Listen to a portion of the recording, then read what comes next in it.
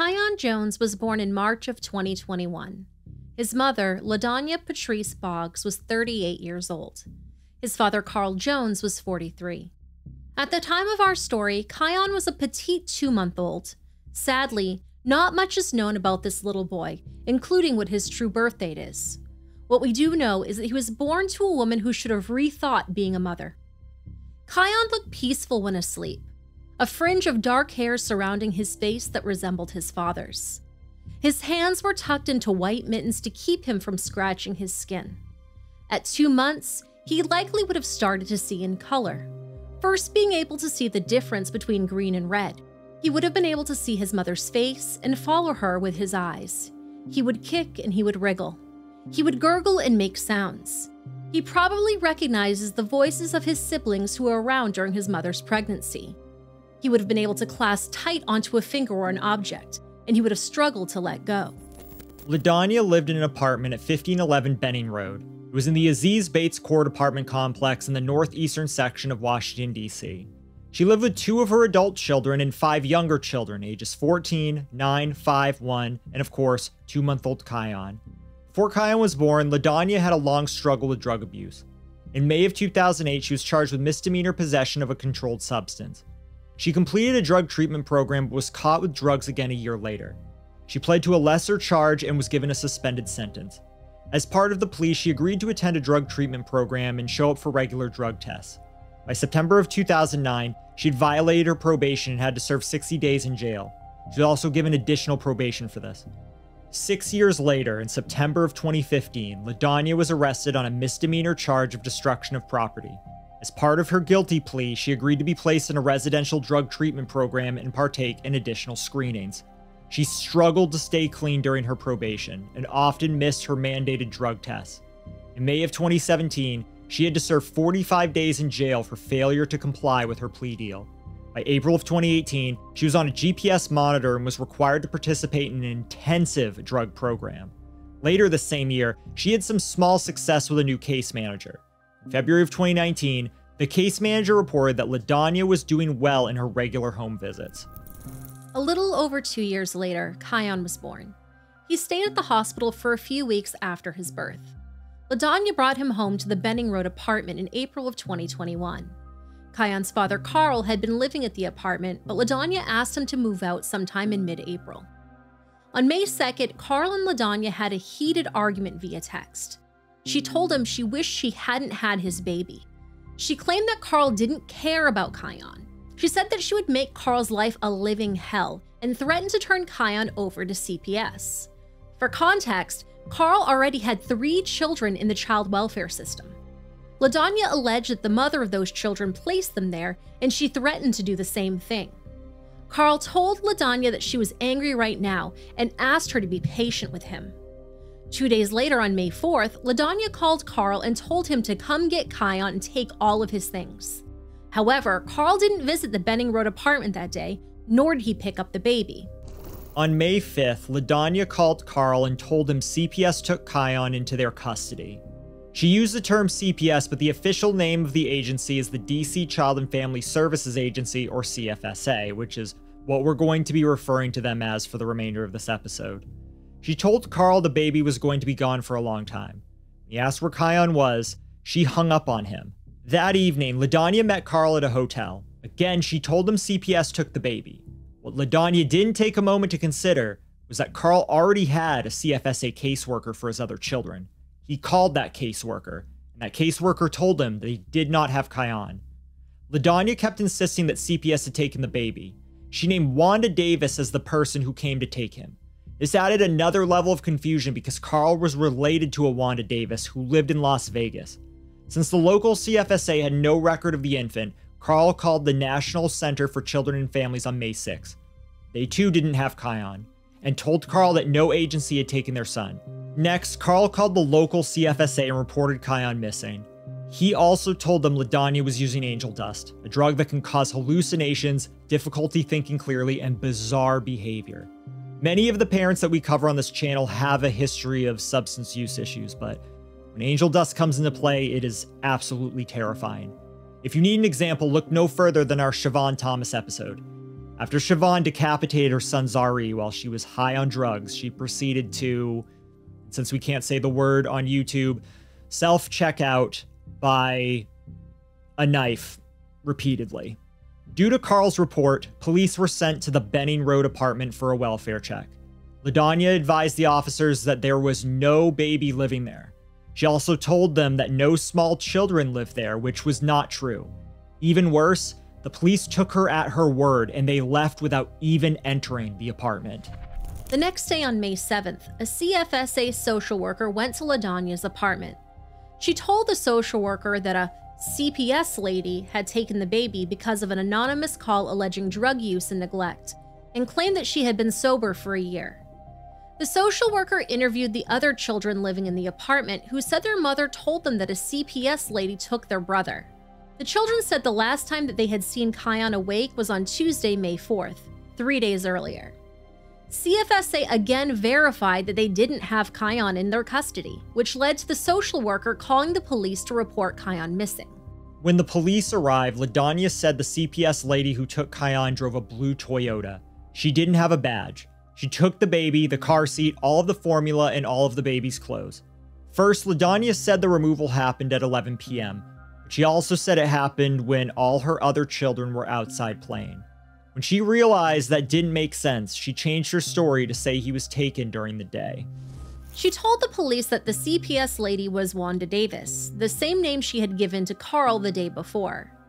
First, she said that Kyon was removed because of an anonymous call, but then said Carl told Wanda to take the baby.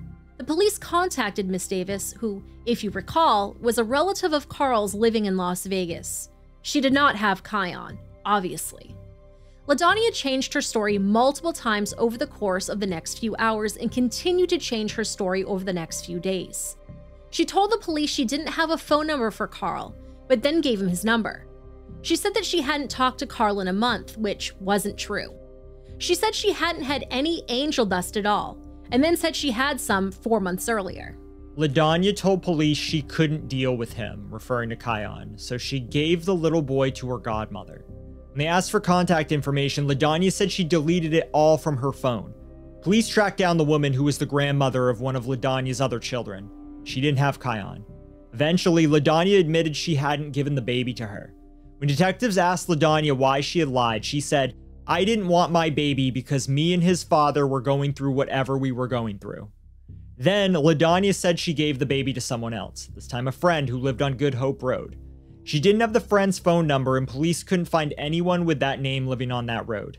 Police conducted a search of the apartment and surrounding areas looking for signs of Kyon, but there was no sign of him in the apartment. No crib, no toys, no infant food, no baby items, no clothes, no car seat.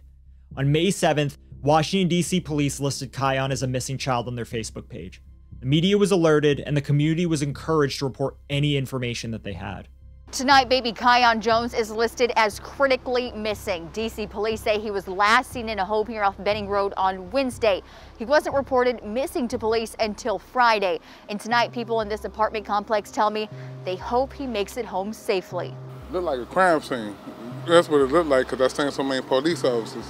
So I just walked away from it, but because I already knew what they were looking for. Because I know them, I know the mother of the child. So that kind of made it a little worse. 24 hours later, the same parking lot is quiet, but the search is still on for missing Kyon Jones, who police have released very little information on.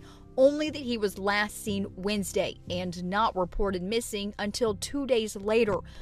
On May 8th, LaDanya called the police and said that she had more to say. Detectives came out to the Benning Road apartment to conduct yet another interview. Now, during this interview, LaDanya told them Kyon was sleeping in bed with her. She was lying on her right side and the baby was lying on his stomach. He was between her and the wall. When she woke up later, she found him beneath her stomach and he wasn't breathing. She also told detectives that she had been under the influence of angel dust when the incident happened. She told one detective that she had been hallucinating the day Kyon died, but told another detective she couldn't remember what she was hallucinating. She would proceed to change the story several more times. On May 9th, missing persons activist Henderson Long went to the Aziz Bates Court Complex to pass out flyers for Kyon. The police were still investigating what LaDanya had shared with them, but as far as the public knew, including Henderson, Kyon was still a missing child. Henderson was moved by Kyon's story, and because of his young age, he felt like he should help. If you hear anything, just give MPD a call, all right? Okay. Number down at the bottom. All right, bet. I got you, though, bro. Here you go, man. It's not like me and you. Like, we can take care of ourselves. We can, we can ask for help. A 2-month-old is totally dependent on their surroundings. While at the complex, Henderson asked LaDanya to do a Facebook Live interview. She agreed, and he and a reporter from WUSA TV conducted this interview. Carl was there too, but he didn't appear on camera. Henderson expected LaDanya to ask the community for help and information that would lead to the return of her missing baby. Instead, in a quiet and flat voice, she told the reporter she woke to find Kyon not breathing. Will you say and spell out your name for me? LaDonia, Ladonia, last name Boggs. Tell us about your son. Kyon Jones. And how old is he? 2 months old. What happened this week? He was in the house, and the last time that I had him was he was in the bed with me, and he was sleeping on the bed with me, and I had rolled over and noticed that he was on the bed with me on my chest, and the last thing that I remember was that I had rolled over and he was on my chest. After that, when I was asleep, rolled over, noticed that he was unresponsive, breathing, and I panicked. And after that, a lady called my phone and questioned me about the whereabouts about him. And I got frustrated about the situation, about him in the household. And she just was like, can she come and take a look at him?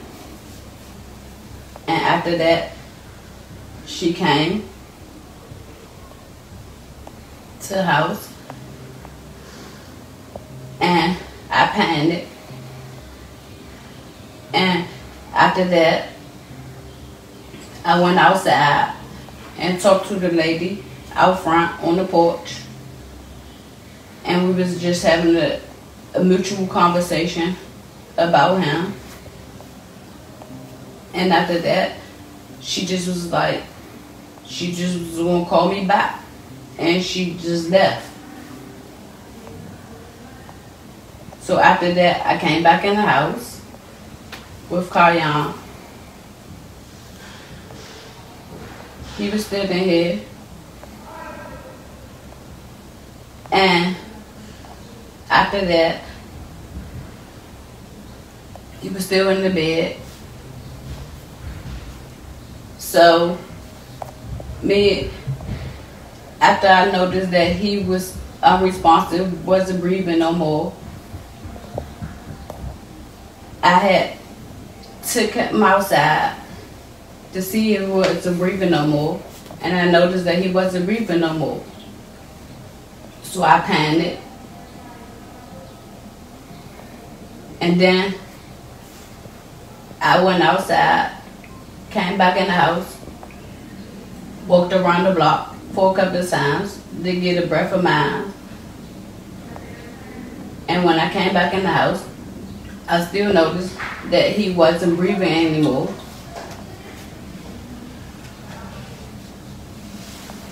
So I went outside. I came back in the house and got a blanket and his car seat and wrapped up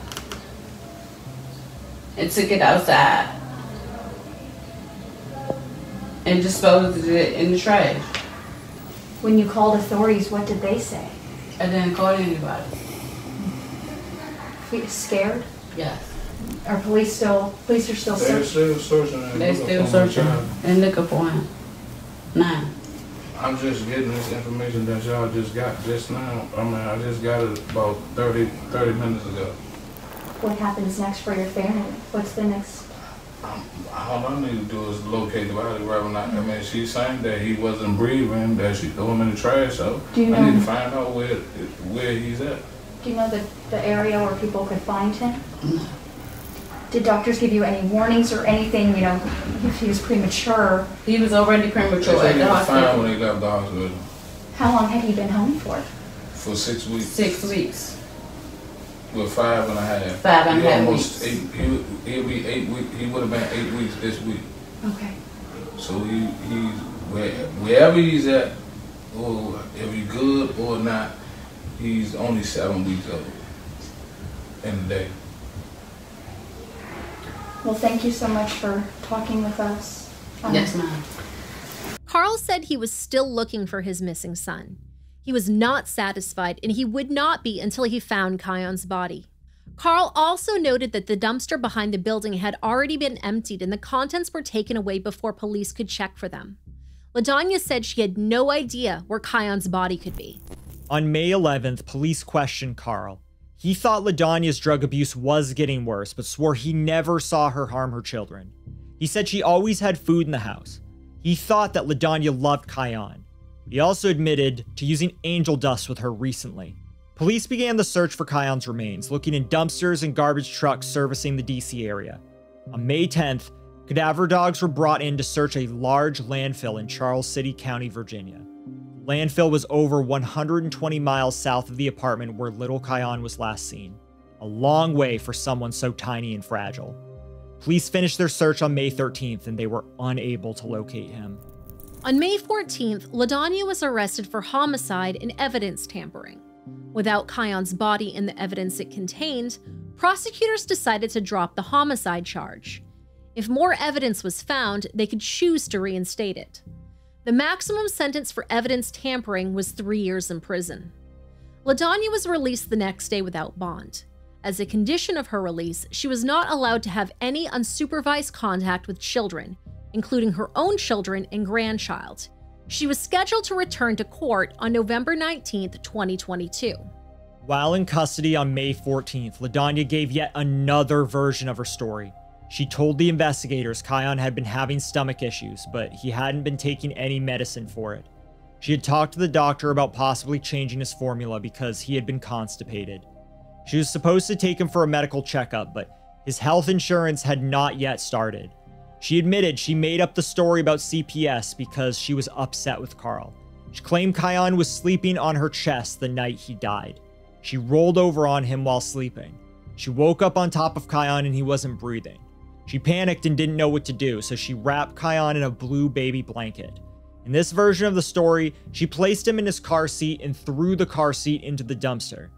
She said she put his clothes in a box and threw that in the trash too. She said she had smoked angel dust a day or two before his death. In this version of her story, she was not hallucinating and had not taken the drug on the day he died. The police consulted a pediatrician from Children's National Medical Center. The doctor said co-sleeping with an infant can cause death. The risk of death is even higher if the parent is under the influence of drugs. The police also obtained surveillance footage from the apartment complex. In footage recorded on May 5th, LaDonya wore a red shirt and blue pants. She carried a car seat out the complex door, and she made another trip. This time she carried a full plastic bag in one hand and pulled a cardboard box with the other. A cloth or blanket was visible in this box. Police said it appeared large enough to contain a 2-month-old. Footage from outside showed LaDonya at the trash dumpster. Footage at the door showed her coming back inside. Her hands were empty. This footage supported the most disturbing part of this story. LaDonya threw little Kyon away in the dumpster, along with all the evidence of his very short life. While awaiting trial, LaDonya was still living at the apartment on Benning Road. On April 27, 2022, police were called to her apartment at 3 a.m. They found her unresponsive in the bedroom. She had been stabbed in her stomach and her right calf. When EMS responded, they found no signs of life. They pronounced LaDonya dead at the scene and transported her body to the medical examiner. Inside the apartment, police found a trail of blood in the bedroom and living room. They also found blood on the couch. The same surveillance cameras that once recorded LaDanya throwing her son in the garbage now showed Carl holding a knife and throwing a bloody carpet into the dumpster. Carl was arrested later that day. He was charged with second-degree homicide while armed. When the judge asked if he killed her, he said, "If I did, would I be wrong for doing that?" He later admitted he argued with LaDanya about Kyon's death, and he ultimately stabbed her. He also admitted he still occasionally smoked angel dust with her. In December of 2022, he pled guilty to voluntary manslaughter. He was sentenced to 9 years in prison. The judge believed that Kyon's death was the root cause of Carl's crime and ordered him to get counseling while he was behind bars. LaDanya was a troubled woman who had many issues, and those issues led to the death of her son. We will never know if Kyon's death was an accident or not, but if it was truly the result of co-sleeping, then it bears mentioning that co-sleeping takes the lives of hundreds of children every year. Now, according to the National Institute of Child Health and Human Development, at least 905 babies died from accidental suffocation while sleeping in 2020. Most of these deaths were caused by co-sleeping. In 2023, some areas are seeing a rise in these preventable deaths. Doctors say parents should never keep an infant in bed with them and should never place an infant on their chest while taking a nap. They recommend the ABCs of safe sleep. A is for alone, B is for on their back, and C is for in a crib. Kyon's body has still not been found. He never had an obituary, funeral, or public memorial. He doesn't even have a headstone. His grave is, unfortunately, a landfill. Even if LaDanya's version of events wasn't exactly truthful, it is important to remember these safe sleeping guidelines. For many new parents, the ABCs of safe sleep could save a baby's life.